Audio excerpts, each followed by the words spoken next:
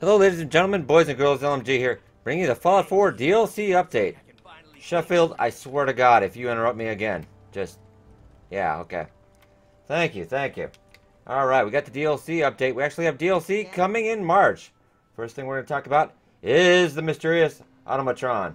Actually, it's going to retail for about 10 bucks though. If you do got the season pass, that is free, can include with your season pass.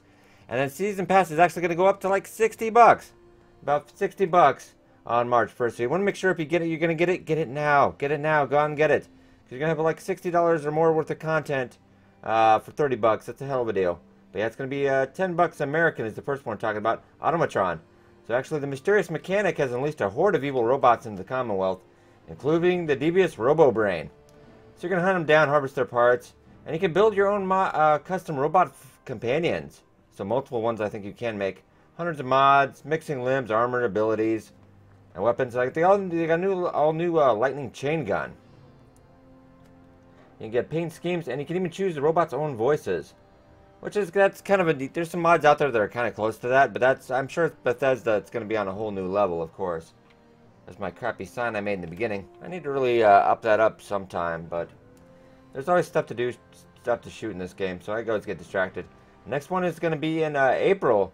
That's going to be the Wasteland Workshop. I kind of like this one. I figured there was going to be some DLC that was just going to be totally, workshop specific. Yeah, this is new. You can design and set cages to capture live creatures, from raiders to death claws, and then you can have them face off in battle, like in your own kind of little arena, and even against your fellow settlers. Oh, that's turning dark. That includes new design options, which are probably going to screw up your mods. Yeah, Nixie tube lighting, letter kits, taxidermy. All right. Maybe I can taxidermy the Mayor McDonough. Maybe even Strong. I'd love to taxidermy him. And more. But the big one I'm kind of excited on is Far Harbor. Yeah, it's going to actually retail for 25 bucks. Yeah, the workshop one is only like 5 bucks, so it's going to be a little, let's just up that to your workshop. I'd probably be too excited about. Yeah, there's mods that come close to that, but probably not going to look quite as nice. Yeah, Far Harbor. There's actually a new case from Valentine Detective Agency. You're going to lead on a search for a young woman in a secret colony of synths. So actually, I want to check. They travel off the coast of Maine. So actually, we'll see where this is going to be at. I'm going to take my guess here. Say it's going to be the biggest. So what I'm going to be using here. I'm going to imagine it's going to be. It'll be within this map space, but somewhere around here. Down this area. Probably down this area or way up here. Not off. They can't really go off the map on that one. I would probably say, yeah, right south of Spectacle Island. This would be the perfect spot. This is actually going to be their biggest add-on area they've ever done. So this will be actually quite amazing. Yeah, they got higher levels of radiation have created a more feral world. So, ooh. And actually going to growing conflict between the synths, the children of the atom, and the local townspeople. So you actually can bring peace to the harbor, but at what cost? Oh no. Yeah, this is the largest landmass they've ever had for an add-on ever. So new faction quest settlements, lethal creatures and dungeons. I'm just reading out the press release. Got more powerful high-level armor and weapons. Okay, that is actually pretty exciting.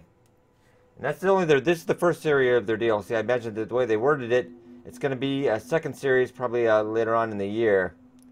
Yeah, they're going to raise that to $50. $50 American on March 1st. So you want to make sure you do get that. And also remember, you want to check out Bethesda.net. I'll have the link up there for the beta. You can get signed up for the beta to beta test that stuff. I don't know if I can talk. I'll be able to talk about the beta. But I'm pretty sure I probably won't be able to show anything off, but I might be allowed to talk about it. Yeah, but you can sign up there. And if you do actually sign up for the beta, you actually get the whole thing. You don't have to pay for it. So I'd highly recommend you signing up. You can also do it for console and PC, both. So, yeah, I got a bunch of questions, but I'm not sure if you actually truthfully if you use mods or not, because I don't know if they might be against you using mods. I did say I did use mods, though, because, I do. I do use quite a bit of mods. But they're actually rolling out soon. I imagine in the next 2 months. They're hard work on the creation kit.